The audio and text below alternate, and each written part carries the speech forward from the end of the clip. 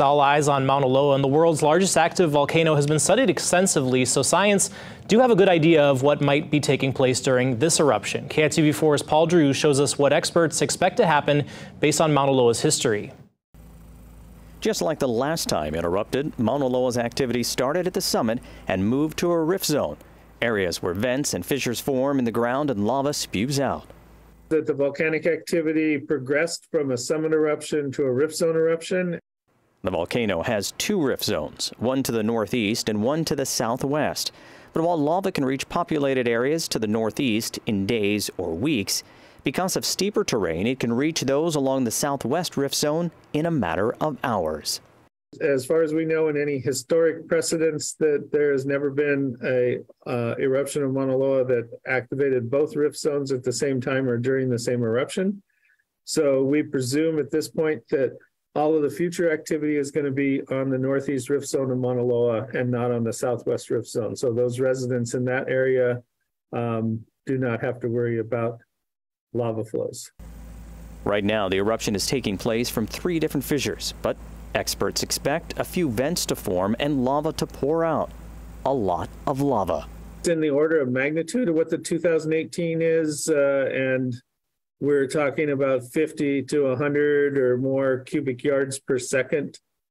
Mauna Loa has periodically pumped out incredible amounts of lava, like in 1950, when it sent out as much in 23 days as Kilauea's eruption would pump out in more than 3.5 years. So this is a large eruption.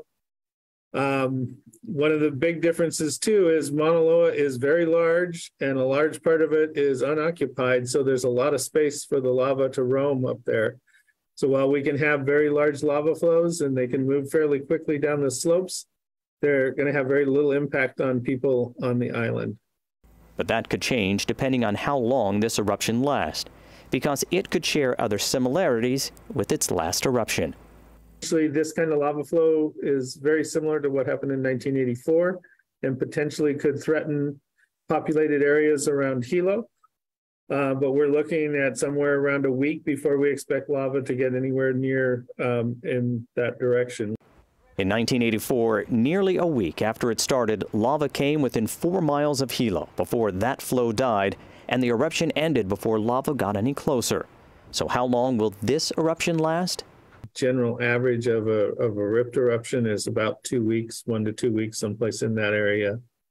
There's no guarantee that that is what we get. We've had eruptions that are much shorter and much longer. So we've had eruptions as long as a year come from the rift zones and as short as just a few days.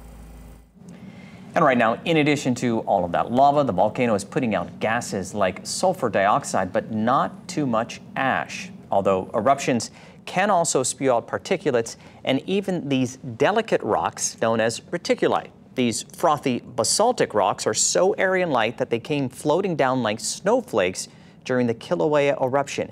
And if you're not gentle with them, they'll just turn to dust right in your hands. These form during vigorous fire fountaining, which is taking place right now.